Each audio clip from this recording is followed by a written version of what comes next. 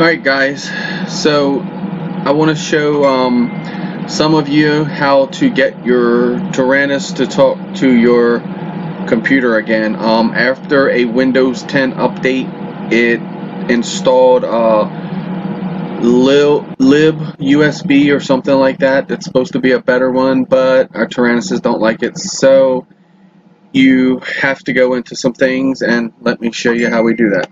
First of all, click down here to where you would cut your computer on and off. You want to go to the settings here, click that, go to devices here, double click that, come down to devices and printer, click onto that, and now you see nothing showing up there. So if I take my, turn it on like you would hook it up as if you was going to go play, and get the right cord. I have a couple cords sitting over here, so we take that, we plug it in, and as you can see on the screen here, my Taranis popped up. It says FR Sky Taranis joystick. We want to right click on that, and then we want to scroll down here to roll down here to properties, click on that. Then you see here, you want to click right here, hardware. Okay, now you see mine saying something different here because mine's working and I can't replicate what it does, showing you what yours shows.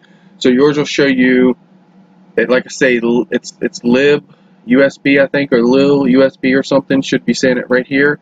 What we're going to do now is we're going to click properties again. Then up here we're going to click driver. Now mine's not highlighted, but right here yours is highlighted. So where it says update driver, you're going to want to click that. Okay, so you just had another window pop up like over in here. You're going to want to click choose from a list or something. Choose the bottom one. I'm trying to think back. So choose the bottom one, click that.